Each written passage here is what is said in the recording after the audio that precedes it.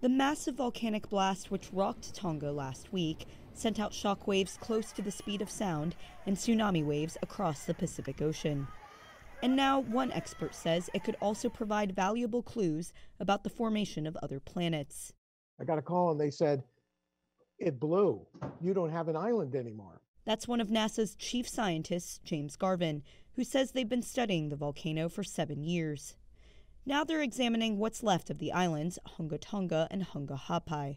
So we took that volume of mass ejected and the energetics to explosively fragmented and calculated using fairly classical techniques how much energy that would take to break rock that you could build a city building on, to break it up into little bits and throw it as ash and steam up to tens to hundreds of thousands of feet. And so we did that calculation and we got numbers that range from something equivalent to the blast of a small asteroid that would hit the Earth, about 10 metric tons, megatons of TNT equivalent, to things even bigger.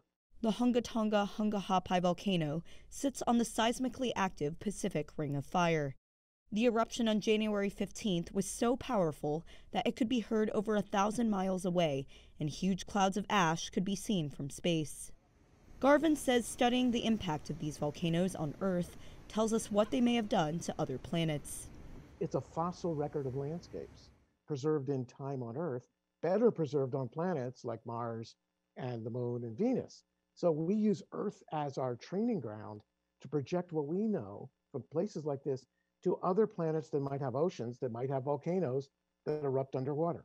Many in Tonga are still reeling from the physical and psychological trauma of last week's blast, as relief aid continues to pour in.